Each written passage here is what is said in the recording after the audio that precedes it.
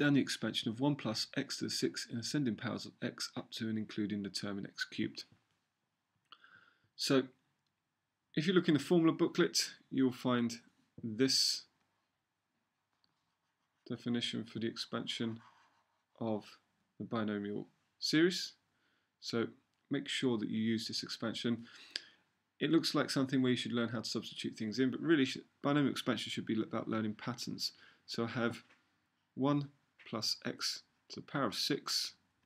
So the first part always starts 1 plus. I then do the power times whatever my x term is, so I get 6x. And I get one term here acting as a coefficient for the power of 1. Then for my x squared term, because it's 2, I only get 2 terms, so I'm going to count down from 6 to 5. On the denominator here, I'm going to count up from 1 to 2.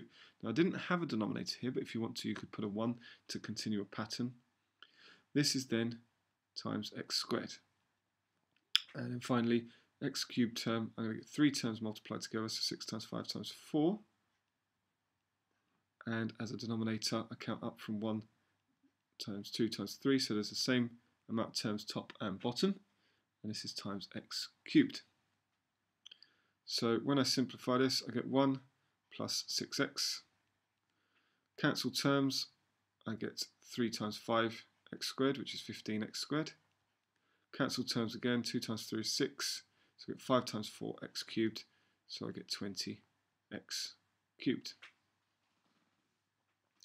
So that's part A done. Part B says showing all your working, substitute an appropriate value for x into your expansion in part A to find an approximate value for 1 plus 1 to the power of 6. So what we're saying here is 1 plus 1, 1.1 sorry, to the power of 6 is equal to 1 plus x to the power of 6. Or that 1.1 is equal to 1 plus x. If I subtract 1 from both sides, I get that 0.1 is equal to x. So I'm going to substitute x equals 0.1 into my expansion.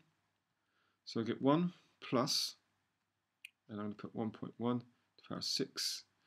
And let's just change these because technically speaking, I should have an approximation sign because it's not going to be exactly 1 plus 6 lots of 0.1 plus, should be a squared there, sorry, 15 lots of 0.1 squared plus 20 lots of 0.1 cubed. Okay, so the first two terms, easy. 1 plus 6 times 0.1 is 0.6.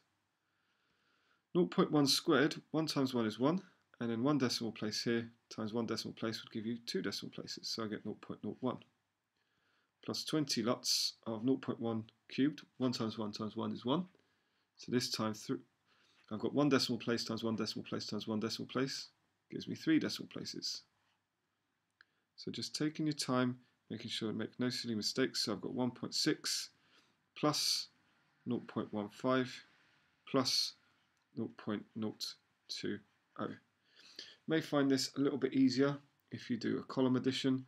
So 1.6 is 3 decimal places for the longest number, so I can do this as 1.600 plus 0.15. That should be a naught there, plus 0.020. And so when I add these together, I get 0 plus 0 is 0, 5 plus 2 is 7, 6 plus 1 is 7, 1 plus 0 plus 0 is 1.77. So 1.1 to the power of 6 can be approximated as 1.77. Okay, so let's have a look to see how the marks are awarded in this question. You get 2 marks if you get to the full correct expansion at this point here. If you've got 3 correct terms, any 3 correct terms, you can have 1 mark. Next, you can have a method mark if you've attempted to substitute that x is 0.1 into that expansion.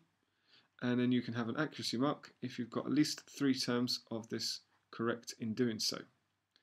Your final accuracy mark is given for getting an answer for an approximation of 1.77, and that's a correct answer only mark. Okay, I hope that all made sense and you understood the question.